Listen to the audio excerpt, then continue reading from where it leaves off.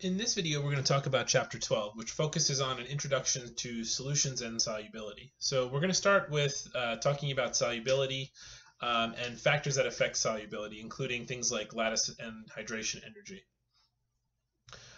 We're also going to talk about units of concentration, and this really forms the bulk of this chapter besides colligative properties. So units of concentration include molarity, molality, mole fraction, and mass percentage, and you need to know how to be able to convert between these various units. So converting a molarity to a molality, molality to mole fraction, and vice versa. And so we'll talk about how to do each one of those conversions in a video in this section. And then the latter part of the chapter involves a collection of 4 colligative properties. This includes vapor pressure lowering, boiling point elevation, melting point depression, and osmotic pressure.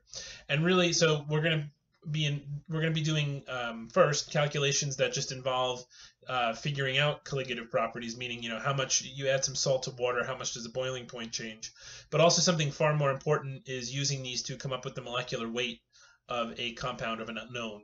So you dissolve an unknown into solution, and then you use one of these colligative properties to figure out the molecular weight of the unknown.